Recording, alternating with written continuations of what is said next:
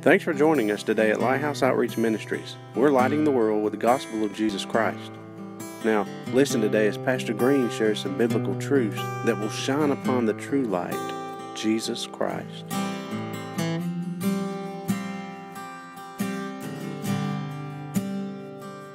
In Luke 21, if you'll turn to Luke chapter 21, how many of you love God's Word?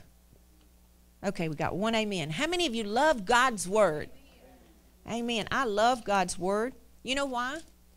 God's Word is a lamp unto my feet. It is a light unto my path. When you open this thing, you just turn the light on. You actually, when you get in the Word, it will light your way. It will show you which way you ought to go in. It'll show you the things that are coming, the things that have already taken place, that are to take place, yet to come things. And we're going to look in Luke chapter 21 today. And Jesus is inside of the temple.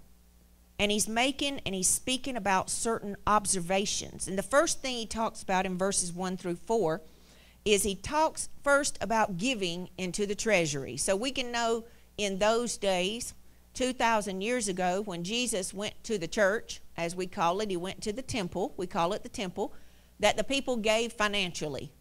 Because it says, and he looked and he saw the rich men casting their gifts into the treasury. So that we know there was poor men and women and there was rich men and women all in the church together. Amen? And they were all putting in money into the treasury. And he also saw a certain poor widow casting in thither 2 mites. And he said, of a truth I say unto you that this poor widow has cast in more than they all, or more than all the others. Now the poor widow didn't even put in but 2 mites. But Jesus made an observation in the temple and he wrote about it. He said, this woman has put in more than all of you. And this is why. Because it says, she has cast in more than they all, for all these have out of their abundance cast into the offerings of God. But she has of her penury hath cast in all the living that she had. In other words, this woman cast in every single penny she had to her name. She cast in everything. And Jesus made an observation in the temple that even though the rich men had, maybe they'd given tens of thousands of dollars that day. Maybe some of them had put in $1,000. Maybe some of them had put in $2,000 or $10,000. Jesus made a notable observation, so much so that he has it written in his words in red. And he said, I tell you what, that woman that gave everything she had to live on has given more in my sight than all those that gave out of what they had in abundance. See, the rich people were given out of their excess. She was given out of her necessity. There's times you make sacrificial offerings to the Lord, and he takes note of them. I tell you what, he takes note of them. Today you may be giving to the Lord out of an offering to the Lord. You may be coming in to give a tithe or an offering, and it may be a sacrifice to you. I want you to know this. God sees everything you give for his work. He sees every ounce of labor. He sees every penny you've ever given. And let me tell you what, he's got a good accounting system in heaven. And he is going to reward you. Amen? Come on, give the Lord a hand clap of praise. He's going to reward you. According as we've done, he's going to reward us. He will not let that go unrewarded. God won't let what you've done for him go unrewarded. He said, if you even give a glass of water in my name, you'll not lose your reward. I tell you what, we're approaching a reward day. You know, some of you are saying, you know, I got blessed this week. I used to clean one part of this building. Now I get to clean both. That's a reward from the Lord. That's a blessing from the Lord right there because you've been faithful. Come on. That's God blessing you right there. He's rewarding you. He gives you favor. He's causing his face to shine on you. Amen. We got blessed this week. It's God. We give God the glory for it. When it's time that God wants us to do something, we do what he wants us to do. But when it comes time to reward day, when we need God to bless something for us, guess what? He's faithful. All we need be is faithful too, because he is faithful. Amen? Even if we're faithless, it doesn't change him. He's still faithful. Amen. It doesn't change him, even if we're not.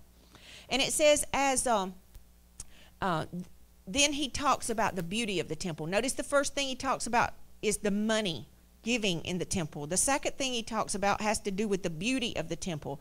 It says, and as some spake of the temple, how it was adorned with goodly stones and gifts.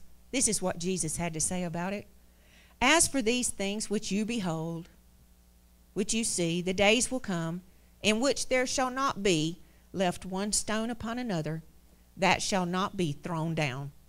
You want to brag about your building and your sanctuary and, oh, look how beautiful a building we've erected? Jesus said, let me speak prophetically to you. Do you notice how in contrast he speaks to the men of God? Men think it's something when they put their money in the treasury, the rich. And Jesus just tears it down and says, the widow gave more than you. Come on. Then he says, oh, look at this building. Look at all these goodly stones. Look how beautiful. And Jesus says, look at it well, because soon it's going to be completely thrown down. This building won't even be standing soon. Wow. Watching his observations. And see, some people take and put so much effort into their churches and their buildings. That building we're in today, it's nothing. The Bible says that God doesn't dwell in buildings built by human hands. God dwells in human temples. The reason God's in this place is because you and I are in this place and God's in us. Come on, we can meet in a little old shack and have church. Amen? Some people think they got to go to a church that looks big and beautiful. Some people actually choose their church by looking at the outward appearance. God's got a word for you. I'll let him give it. Woo, glory to God. Amen. Verse 7, and it says, and they asked him, saying, Master, but when shall all these things be? Now the disciples want to know, when are these things going to happen, and what will be the sign of these things to come to pass? And in verses 8, we see through 11, we're going to read 8 through 11, he said, take heed that you don't be deceived. For many shall come in my name, saying, I am the Christ, and the time draweth near. Go ye not therefore after them. But when you shall hear of wars and commotions, be not terrified, for these things must first come to pass. But the end is not by and by. Then he said, after this, nation shall rise against nation, and kingdom shall rise against kingdom. And great earthquakes shall be in divers, which means worldly places.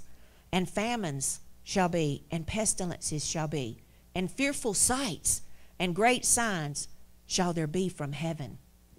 But before all these, now I underline this, before all of these, they shall lay their hands on you and persecute you, delivering you up to the synagogues and into prison, being brought before kings and rulers.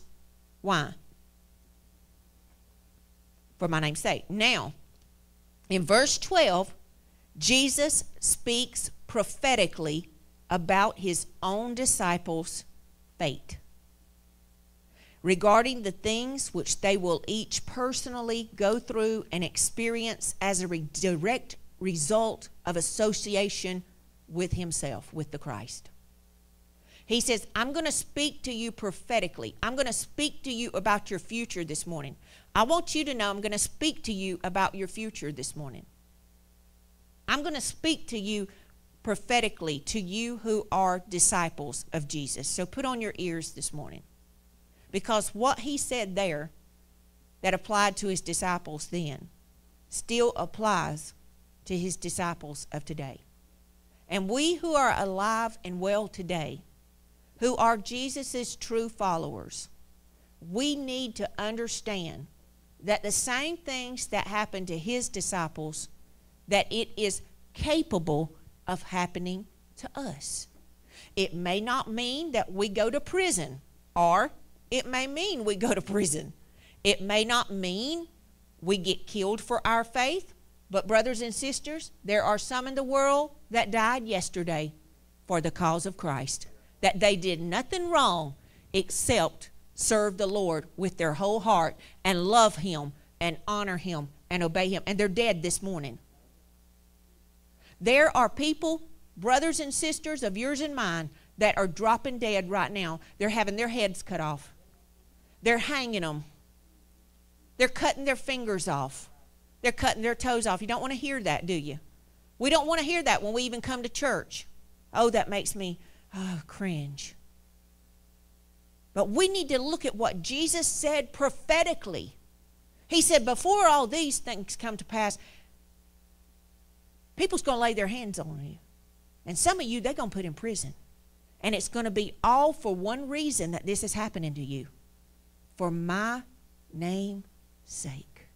They're going to do it because you bear witness with my name. You call yourself after me. You call yourself a Christian. You're my follower. You do whatever I tell you to do. And for that reason, people are going to hate on you. And people are going to persecute you. And people are going to come against you. Now he talks about here in verse 12. He says they're going to persecute you and deliver you up in the synagogues and into prisons, being brought before kings and rulers for my name's sake. So I want you to take note of this. The people he's talking about here persecuting them are not family and friends and kin folks. Come on. It's people they probably don't know very well. It's actually the government. The kings and the rulers are the government in those days. The government is coming against the Christians. Do we see any of that today? Do we see it more this year than we've ever seen it before in our lifetime? That Christians are being persecuted.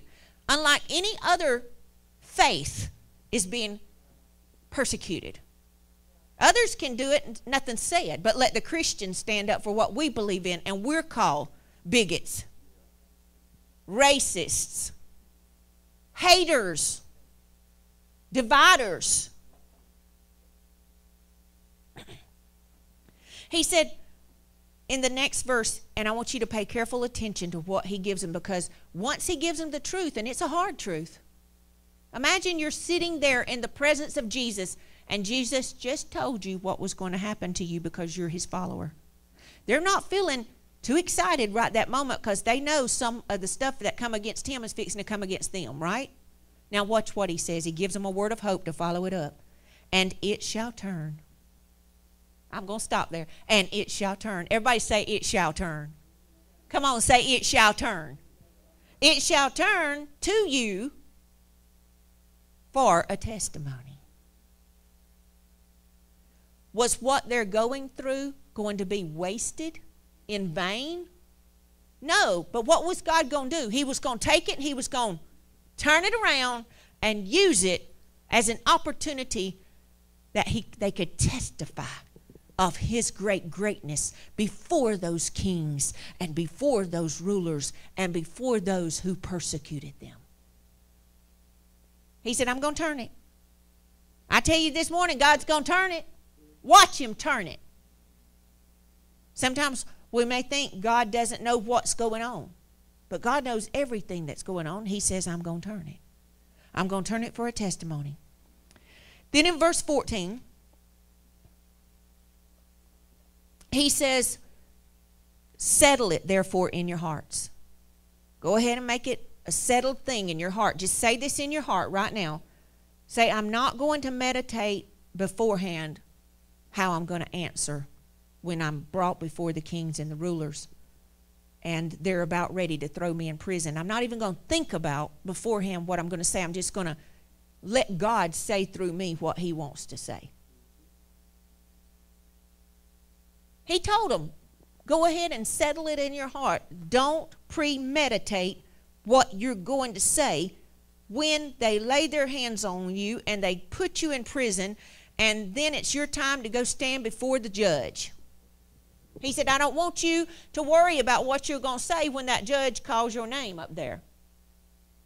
He said, when you get there, I'm going to give you what to say, and it won't even be you speaking.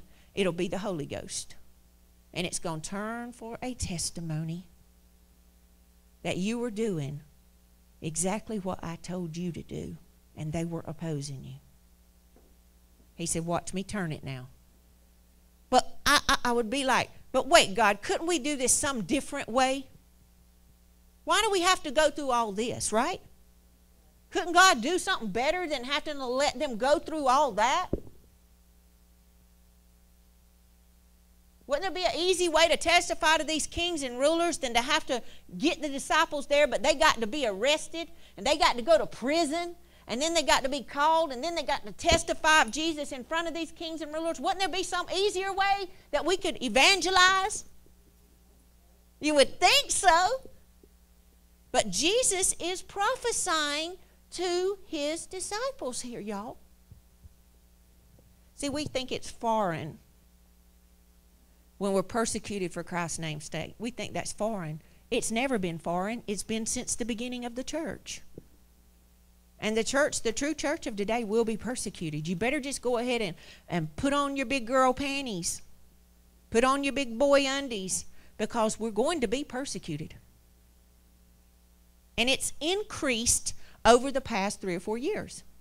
Has it not increased over the 3 or 4 years? Well, what if it increases even more?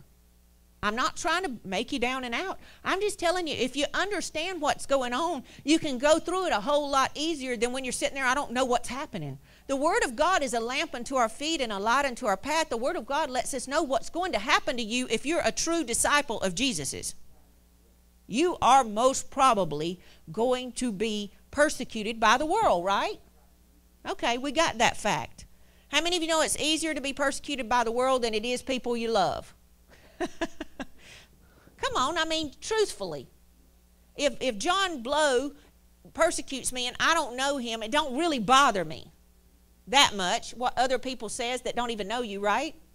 Okay, let's go further.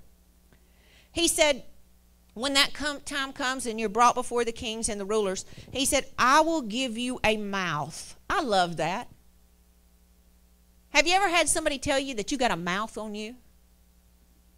You got a mouth on you. Maybe you said it to one of your children. You got a mouth on you. But do you know, if we got a mouth on us, it needs to be the mouth that Jesus gave us. We need to have a mouth that Jesus gives us. And with that mouth, we need to have wisdom. He said, I will give you a mouth, and I will give you wisdom, so that when you stand before your accusers, that what you say will be of me. He said, all of your adversaries shall not be able to gainsay nor resist you. Now he starts talking about, he calls them what they are, enemies.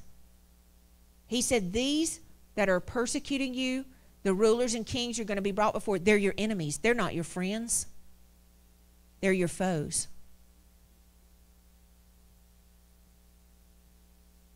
He calls them enemies. Now it gets deeper. Verse 16.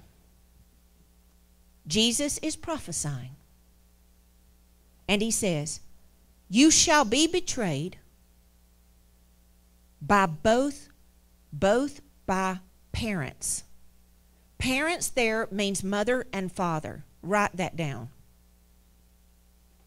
He says you're going to be betrayed by both parents, mother and father. He doesn't stop there. He says, and brethren, your brothers and sisters. Doesn't stop there. By your kinfolk. That would be your aunts, your uncles, your cousins, your son-in-law, your daughter-in-law, your brother-in-law, your sister-in-law, your second cousin, your nephew, your niece, your great aunt, your great uncle, your grandmama, your grandpappy. Come on, he said your kinfolks. That could be any of your kinfolks or all of them. He didn't stop there. He said, and your friends. Think of your friends. Think of your friends right now. He's telling them to think of their friends, and think of their kinfolks, and think of their parents, and think of their brothers and sisters. He said, you shall be betrayed. I think of Jesus with Judas. Judas betrayed Jesus. He betrayed him, right? He was supposedly for him, but he never really was for him. He was a chosen disciple who could have repented, but he didn't. And he became Jesus' ultimate betrayer, and his end was not good. If you ever see a person betray someone and they don't repent, you'll see a bitter end come their way. Watch it. I mean, we've probably all betrayed somehow, some way, at some point, somebody. We've probably all let down a good friend or our parents or somebody that we've talked about or said something. I don't believe one of us can stand in here and say, oh, I'm perfect. I've never done anything to hurt anybody else, even those that I love. I believe we probably all said things and done things that we wish we could undo. Am I speaking the truth? How many of you have said things that you wished you could take back, but you can't? How many of you have ever done something that you wished you could take back, but you can't?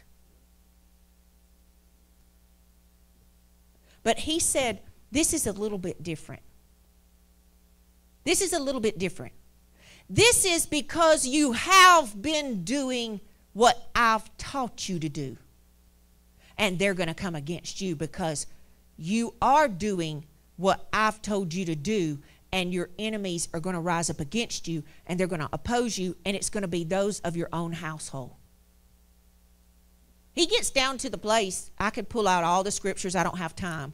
But he said, even those of your own household shall betray you. Now, I believe he was saying a possibility. I don't believe he meant in every family. Because I believe in a family, if the husband, if the wife, if the children are all in Christ, there's not going to be any betraying. I mean, of course we're going to make mistakes and fall short. I'm talking about where somebody turns against you and hates on you and departs from you, all because you choose to serve the Lord. And you know what the Bible says about that? It says, if an unbeliever departs from you, let him go. It says, if an unbeliever depart from you, let her go. For God has called you unto peace. God don't want you living in turmoil. If a person is content to live with you, that is an unbeliever, but they're content to live with you, then don't divorce them. Let him who is married not seek to be divorced. Let him who is single not seek to be married. That's what the Bible says. And if the unbeliever is willing to live with you in peace, then remain with them. Don't go get a divorce. Who knows if you might sanctify that whole household? Who knows if your conversation and the way you live and conduct your life might convert that such a one unto the Lord? Stay with them. But if the unbeliever departs from you, don't chase them down. Let them go. Whew. Y'all, I'm preaching the word this morning. I'm preaching the word. It far exceeds our own natural wisdom. The wisdom of God comes from heaven above. So when we're preaching the word of God, this is from heaven. This is the wisdom of God, and it comes from heaven. Do you notice he says you're going to be betrayed by not just the world, but he said you're going to be betrayed by people you love. Have you ever had somebody that you really, really loved, but they betrayed you for Christ's name's sake because you were a Christian? Maybe you haven't. Maybe we haven't. But Jesus was saying that to his true disciples, that would happen to them. So we shouldn't be surprised if it ever happens like that. We should look at the Bible and say, well, Jesus told us that could happen. I mean, you know, if it hasn't happened, it just hasn't happened, and praise God it hasn't. My prayer would be that we're all on the same page and we're all serving the Lord and following him. Amen? That we're not opposing one another in the faith, but we're walking in unity together as we serve the Lord, right? I would pray for my parents and my husband and me and my kinfolk and my friends, for all of us to be walking in the way. not in the way, but in the way of the Lord. But sometimes it's not that case. And I have heard of many family members that have come against people and disowned them, put them out, and said, you cannot live here any longer in my house, and talk about Jesus, and cast them out. So Jesus is prophesying, and he says, you shall be hated of all men, for my name's sake. He said all men are going to hate on you. Not for anything you've done wrong. Because when people start hating you, what's the first thing you say? What did I do? Isn't that what we say? When people start treating us hateful, and people stop speaking to us, and people quit calling us, and people quit having anything to do with us, the first thing we say is, what did I do? But Jesus is explaining in prophecy, the reason they're hating you is because you bear my name, because you are my true follower. And that would have to be the conditions. It wouldn't be because they're hating on you because something you did personally. This would have to be the conditions met. But he said, but there's, watch this when he turns it. Every time Jesus says something, like you're going to be thrown in prison, but he's going to turn it for a testimony. Now he says you're going to be hated by your friends and your kinfolks, but watch this. He said, but there shall not a hair of your head perish. You notice every time he comes back with the last word, how many of you know Jesus is going to get the last word? He's going to have the last word when it comes to you and me and all who serve him. He's going to have the last word. So it's going to finish good. I just want you to know that if you're out there serving the Lord every day and things are falling apart in your life, don't worry about it, because it's going to end good, because Jesus is going to have the last word. While they were in prison, they might not have thought so. I think that's why Jesus had to prophesy the end. He said, but there won't be a hair of your head that perishes. Watch him use the word perish. In your patience, possess ye your soul. In your patience. He said, this is fixing to be a call for patient endurance, for tests and trials, for persecution, the same way I went. Is the servant greater than the master? How many of you serve the Lord in here? Are we, as his servants, greater than him? That if they persecuted him, that they won't persecute us? If they call Jesus the prince of the devil, will they not also call you the devil? Jesus has already written all of this for us, and we act like we just don't understand it. He said, in my day, they call me the devil, and I'm the Son of God. I'm their Savior. I'm the one that loves them. I'm the one that's here for them. But they're calling me the devil.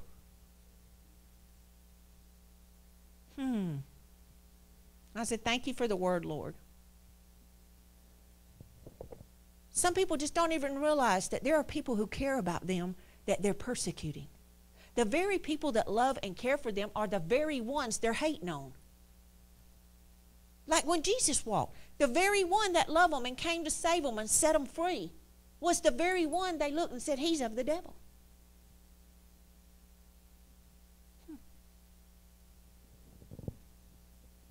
And he said it's going to happen to you. If you follow me, if you do what I tell you to do, it's going to happen to you. But in your patience, just be patient, possess your souls.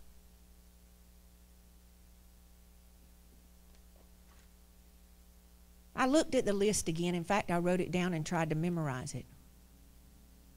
You're going to be betrayed by parents, brethren, kinfolks, and friends. That's the list of the 4 he gave us. Parents, brethren, kinfolks, and friends. Maybe since you became a Christian. Maybe before you became a Christian, you had a good relationship with all your family.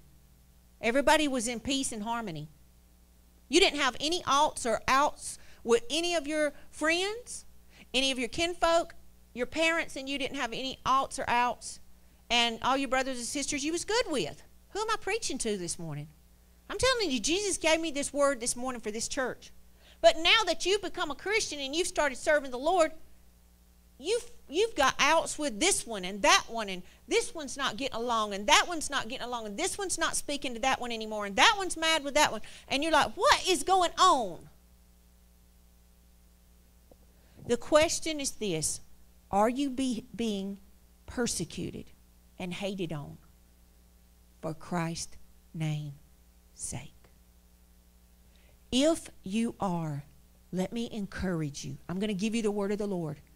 Great is your reward in heaven.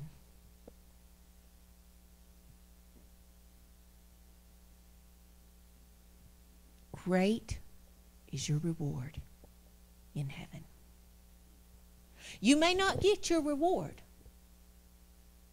but you're going to get it in heaven. I have seen people close their eyes in death with their persecutors never repenting and them never being restored to their family. I've seen it in my family. Close their eyes in death, never having restoration. But I believe if they made the right choice to stand for the Lord and not bow to those principalities and powers, that when they closed their eyes here and opened their eyes in heaven, they saw their reward and received it. And that's what matters, church. That's what matters. Don't ever bow to another God. Be strong. Be courageous. Go in. Possess the land. Take authority. Exercise authority that God has given you. Don't be cowardly. The Lord hasn't said we're to be cowardly. To be cowardly is to be unbelieving. You have to know who you are and to whom you belong to. You have to even know your own heart and what you seek to do for the kingdom of God. That your whole reason for being here is to serve God and to prosper and further His kingdom and His agenda. But many today oppose that. Many today oppose the kingdom of God. They oppose God Himself. And if you identify yourself with Him and you work to further the kingdom, they're going to oppose you too, is what He's saying. And it's not just going to be from people you don't know. It's going to be from people that you love and that are close to you. And that's painful, brethren. But your choice is this. Do we have a choice?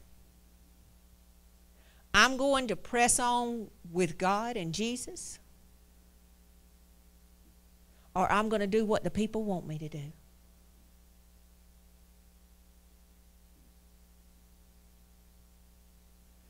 As for me, I'm going to serve the Lord. You may not be able to say that except about yourself.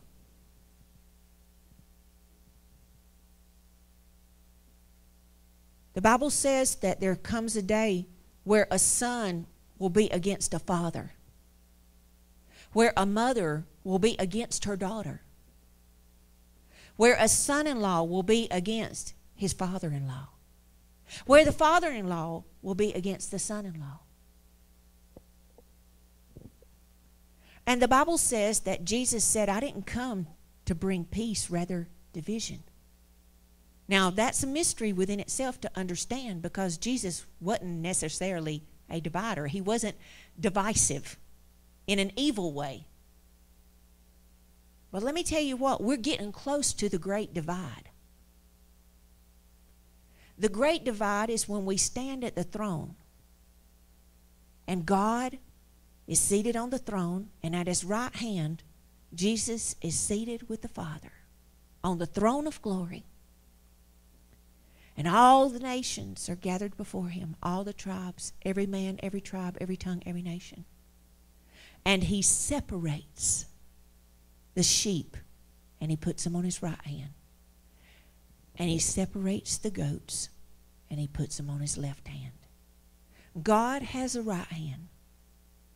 In his right hand is truth. It's the hand with which he upholds us. It's with the hand that he supports us and helps us. He said, with my right hand will I uphold you. But God has a left hand. And he said, in my left hand, I will put the goats on my left hand. There's coming a day where God is going to separate. We're not to do that, but he will. He said he'll send his angels. And they'll take out of this world those who are ready. That's a separation, brothers. That's a separation, sisters. There's coming a day where the Lord's going to split the eastern sky, and he's coming back on the clouds of glory. And we who are ready are going to be caught up together with him. We're not going to be divided from him. We're going to go to be with him. But there's going to be a division because everybody who wasn't ready is going to be left here. They're going to be separated from the Father.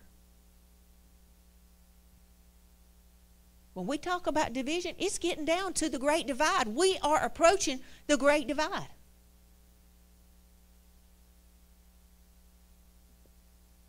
I don't know about you, but all I know is this. There's nothing more that matters to me than being ready when my time comes and I see his face and I look into his eyes and he opens his mouth to speak to me. I want to hear him say, well done, my good and my faithful servant. Enter into the joys of the Lord, prepared for you from before the foundation of the world. Enter in. Welcome home. But did you know that some people are not going to hear well done? Some people are going to hear, depart from me, I never knew you, you worker of iniquity, you who continue to work iniquity in spite of all you knew.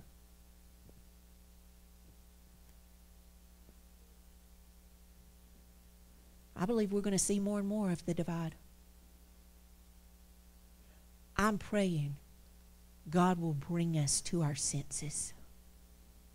I'm praying. The Bible says to pray that God will bring us to our senses and that we will escape the snare of the devil. Snare means a trap he set for us. The devil's setting traps right now. He sets traps. What trap? If we set a trap for another, we'll fall in our own trap. The Bible says when the enemy sets a trap for you, God sees it, and he'll cause the enemy to fall in his own trap. Let me tell you what, when you fight against God's disciples, you fight against God. And how many knows you never win if you fight against God? God is always victorious. It's not wise to fight against God. It takes a foolish person to fight against God, right? Who would stand in God's face and fight? But let me tell you what, on the last day, Satan himself will still fight God. He will be in the earth. He will be on the earth. And when the Lord splits that eastern sky and comes down and he's on the white horses and we're with him, the Bible says the enemy will still be trying to fight God with human weapons. And God will release one tiny angel and put him in the abyss. Let me tell you what. You stand with God. You don't worry about what other people do. You just stand for God. You just have to get to the place where you say, as for me, I've made up my mind. I'm going on with Jesus. I've probably told you this story before. I was raised by a grandmother that she prayed a lot. That woman prayed a lot. She carried handkerchiefs always, and they were always soaked with tears and snot because she regularly found places on her knees, and when she prayed, it was not quiet. She travailed and labored over us. She was praying over me when I didn't even understand what the woman was doing. I was young. I just wanted some grits and eggs and put a cake in the oven and hurry, Granny, and let's eat. And she would fix us breakfast. And she'd say, I'll be back in a minute. Y'all sit at the table and eat. And she would go down a hall and go into a bedroom. And she would get her handkerchief. And she would get on her knees. And we heard her for sometimes 30, 40 minutes crying out to God for her sons, for her daughters, and for her grandchildren. That's what we need to be doing again today. We need to get down on our knees and we need to cry out to God to save our families.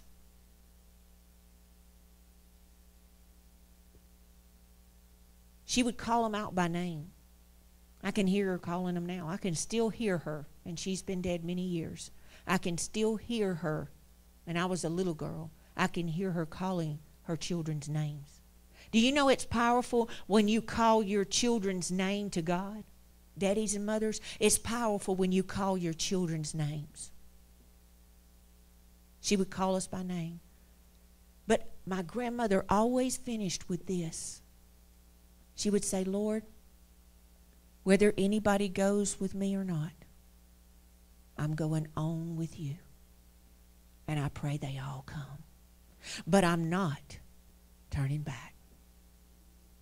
That's the kind of made-up mind that you have to have when you serve the Lord. I am not turning back. That's that true love and devotion for God that He demands. Your allegiance has to be to Him above everyone, including spouse, including parents, including your brothers and sisters, including your kinsfolks, and including your friends. You got to love God more than them all. You got to put God first more than them all. You got to put Him above and prefer Him above and do what He wants you to do above everybody else and what they want you to do. You have to put Him first. He will not take second place. I say this, you will most likely be tried in this very thing. And you may not understand what's going on unless you understand Jesus' words. This helps us to be able to see the light and understand what may be going on. Amen? That may be just what's going on. Amen? I want to close this morning with a prayer that Paul exhorted the church, and he prayed over us. He prayed over the church at Thessalonica. It's in 1 Thessalonians chapter 5. And the Lord turned, after I studied this, the Lord just turned me to this particular prayer. And I felt that the Lord said, I want you to pray this prayer to me for the body of Christ. And I said, okay, Lord, show me what you want me to pray. And it begins in 1 Thessalonians 5, verse 23. And I pray this over you right now in Jesus' name. I pray for you that the very God of peace sanctify you wholly. And I pray, God, that your whole spirit and soul and body be preserved blameless unto the coming of our Lord Jesus Christ. Faithful is He who has called you, and also He will do it. Come on, say He will do it. Say He will keep me spotless and blameless. Amen.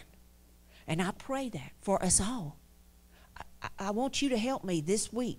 It's after Paul prayed this for the church. He said, brethren, pray for us. I want your prayers. I covet your prayers. I need your prayers. Brethren, pray for us. Because the disciples was in a struggle. It was not always easy. It's not always easy living for the Lord. But it's necessary that we take a stand now. And we continue in patience to possess our souls. Amen? So I just want to close with that prayer this morning. And I want you to bow your heads with me if you would, and let's just pray. Lord, we thank you that you have overcome the world. You said in your word, these things have I spoken to you, that in me you might have peace. In the world you have tribulation, but in me you have peace. You said, be of good cheer, for I have overcome the world. So, Lord, we're of good cheer this morning. We are encouraged by your words. It's your word that gives us strength. It's your word that gives us light. Your words are an entrance of light that expels darkness and hopelessness and despair. And Father, I pray this morning that this word has went into our hearts and it has brought hope where there was despair, that it's brought strength where there was weakness, that it's brought encouragement where there was discouragement and helplessness. And I pray, Heavenly Father, that you will strengthen each and every one of us. And do what this prayer says, sanctify us wholly, and may you take our whole body, our whole spirit, and our whole soul, and may you preserve us blameless unto the coming of the Lord. This I pray for your body, for everyone under the sound of my voice. I pray this in Jesus' name. Amen. We hope you were blessed by today's message. For more messages, to contact us, send your prayer request, or to make donations to support this outreach ministry, go to lighthouseoutreach.org or download our app on iTunes, Google, or any Android device. If you're ever in our area, we invite you to visit us at 9437 West U.S. Highway 84, about 7 miles west of Ross Clark Circle in Dothan, Alabama.